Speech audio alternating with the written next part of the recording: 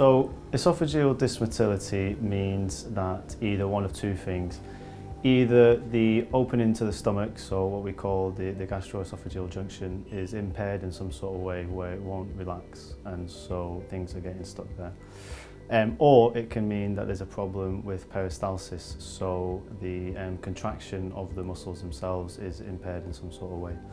And the two best symptoms that we look at in this situation is regurgitation, so that is food coming back up, and dysphagia, which is basically them saying that I can feel that something's getting stuck.